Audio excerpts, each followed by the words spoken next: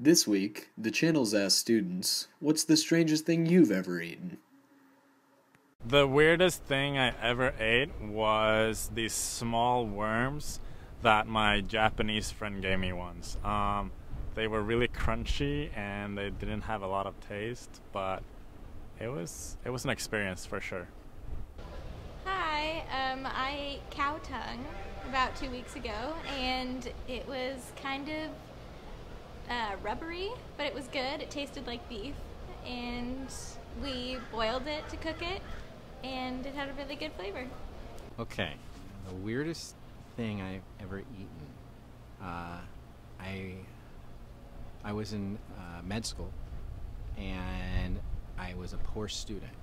So a friend of mine challenged me to eat a baseball-sized wasabi, and I ate it for $50.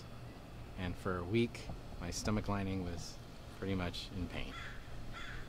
Okay, the weirdest thing I've ever eaten was one time my friend brought me a scorpion lollipop from India, and I ate the scorpion.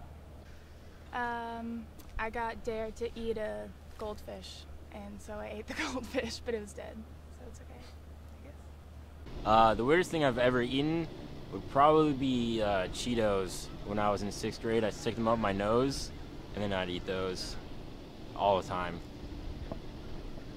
Not all the time, but I mean, I got sick, so I stopped.